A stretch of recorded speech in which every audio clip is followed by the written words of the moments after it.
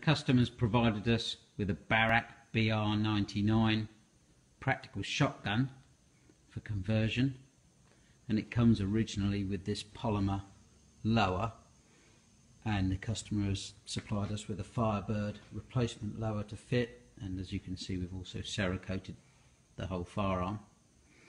And we had to open up the magazine well to make it accommodate the customer supplied magazines, but the customer also has supplied us with a muzzle mounted muzzle brake to control the shotgun's recoil.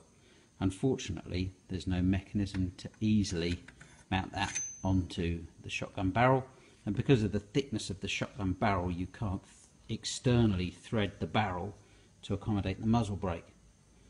So luckily the customer also had a choke tube that had a standoff device on the end, has teeth on the end.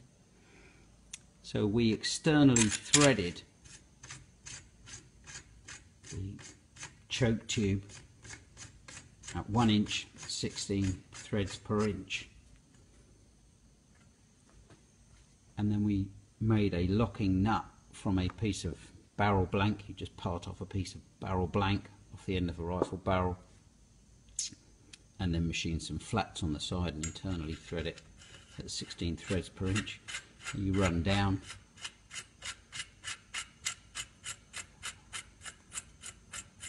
the external thread with the new locking nut, and that's stainless steel right now. Obviously we're going to have to cerakote that black before we give all this back to the customer. And now we can screw the muzzle brake onto the constructed adapter, and it also means that the customer will be able to remove the muzzle brake for cleaning the shotgun, because had we externally threaded and thread locked and permanently mounted the muzzle brake, it would be incredibly difficult for the customer to clean his shotgun. So roughly indexing the muzzle brake, you can back your lock nut up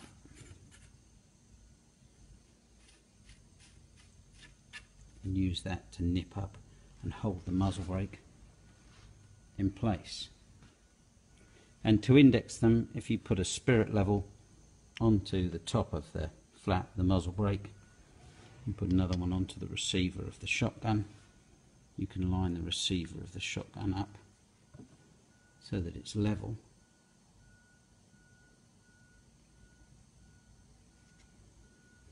and then you can line the muzzle brake up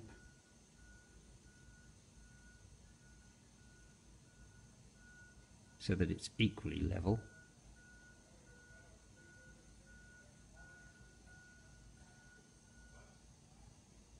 and when they're both level,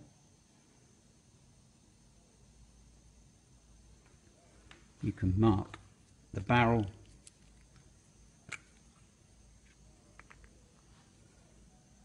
and the muzzle brake with a marker pen so that you can hold them in alignment while you're tightening this nut up with a spanner.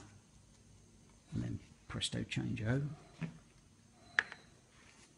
the customer has a muzzle brake fitted to his practical shotgun.